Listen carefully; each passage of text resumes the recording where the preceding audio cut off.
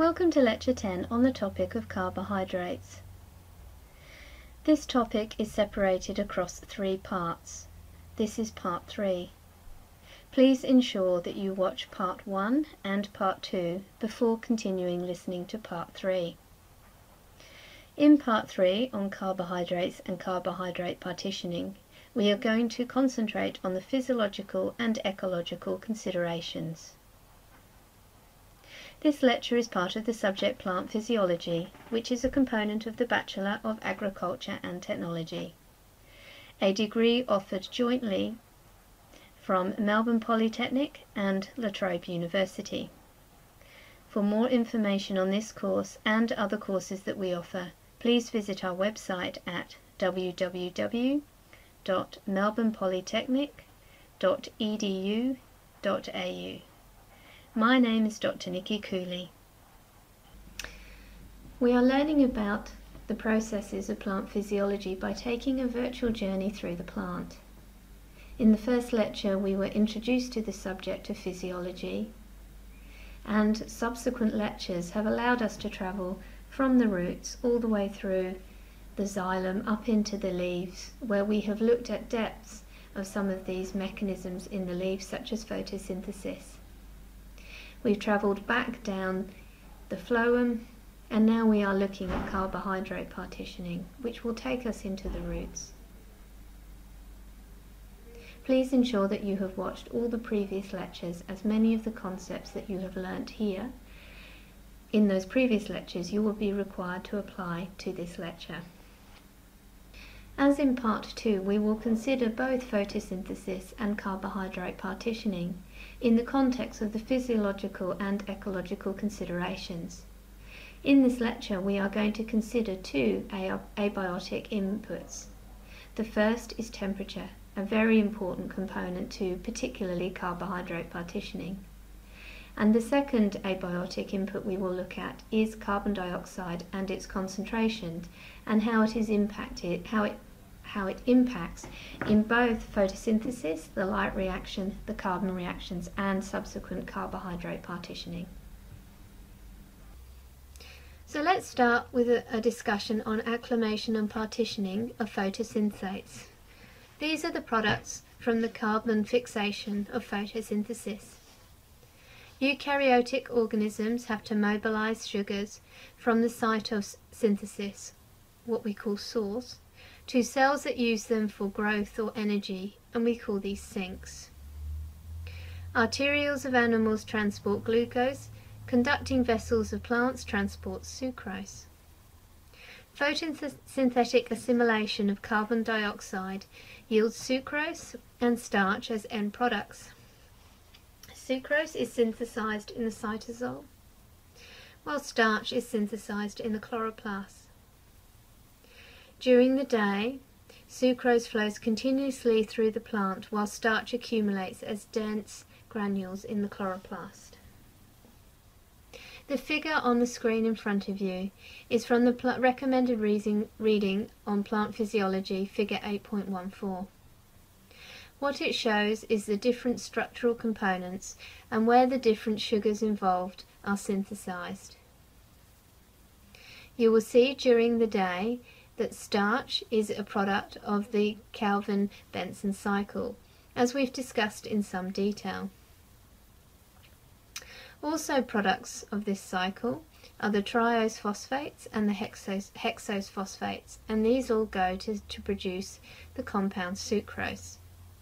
Sucrose moves from the cytosol into the vascular tissues, where it is then transported through the plant in the vascular tissues or phloem.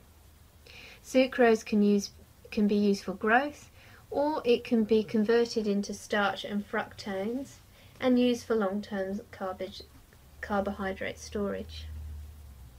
In the cytosol of the chloroplast, starch is produced. It can be broken down into glucose or maltose. This can also be broken down into sucrose, which can again be moved into the vascular tissues. The relationship of photosynthesis as a function of temperature is described as a bell shape, and this is shown for C3 and C4 plants in the figure below. However, two contrasting responses reflected by temperature, optimum when each species grown in its own habitat. For example, the example of the hot desert C4 is more optimal at a higher temperature, just over 40 degrees, than the example of the cool coastal C3 plant. CO2 diffuses, described here as CO2d, from the atmosphere into the leaves through the stomata into the intercellular air spaces, then into the cells and finally into the chloroplast. Just as high CO2 diffusion is photosynthetic limiting, so is low CO2 diffusion. CO2 diffusion is a trace gas with an approximate concentration of 0.039% of air. Because diffusion rates depend on the concentration gradients in leaves, appropriate gradients are needed to ensure adequate diffusion from leaf surface to the chloroplast. The cuticle is nearly impermeable to carbon dioxide diffusion, so the main entry is via the stomatal pore. CO2 diffusion into the air spaces between the mesophyll cells is in the gaseous phase, while the remainder of the diffusion pathway into the chloroplast is in the liquid phase. Sharing the stomatal entry pathway by carbon dioxide and water presents a functional dilemma. In high humidity, the carbon dioxide diffusion gradient that drives water loss is about 50 times larger than the gradient driving carbon dioxide uptake. In dry air, the difference is greater. Thus, a decrease in stomatal resistance through stomatal opening facilitates higher carbon dioxide uptake, but higher water loss.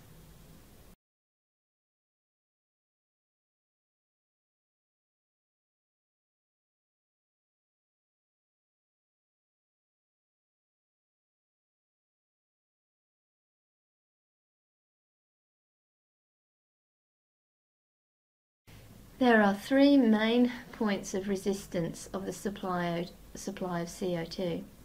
The first is the boundary layer, the second the stomata, and the third the intracellular spaces in the leaf. The boundary layer results in unstirred air around the leaf surface. This is known as the boundary layer resistance, and it decreases with leaf size. Stomatal resistance is the main limitation to carbon dioxide diffusion, while the resistance incurred in the intracellular spaces is small. So where inside a leaf do the maximum rates of photosynthesis occur? The light enters the upper surface of the leaf. Blue and red photons are preferably absorbed by chloroplasts near the surface, while green photons, or light, penetrates deeper into the leaf and is effective in supplying energy within the leaf, depleted of the blue and the red light. The figure on the screen describes the efficiency of light absorption at different wavelengths of light. This is the evidence for the statements made in the previous slide. Different wavelengths are absorbed at different depths in the plant tissue. For many crops grown in controlled environments such as glasshouses or greenhouses, optimal water, nutrition and enriched CO2 can result in increased productivity. Photosynthesis can be expressed as the partial pressure of carbon dioxide in the leaf, and this is referred to as CI. This enables evaluation of photosynthetic limitations. Increasing carbon dioxide concentration at which photosynthesis and respiration balance each other defines the carbon dioxide compensation point. That is, the point at which there is no net flux of carbon dioxide from the leaf. When you look at the figure on the screen and examine it in more detail, it can reveal the following. In C4 plants, photosynthetic rates saturate at internal carbon dioxide values of 15, reflecting the effective carbon dioxide concentration mechanisms. In C3 plants, increasing CI levels stimulate photosynthesis over a broader carbon dioxide range. In C4 plants, the CO2 compensation points is nearly zero, reflecting low levels of photorespiration, while in C3 plants, the carbon dioxide compensation point is about 10, reflecting carbon dioxide production due to photorespiration. The screen on the slide reflects atmospheric carbon dioxide concentrations at previous stages throughout history. The figure on the far left shows that many years ago carbon dioxide levels fluctuate quite a lot.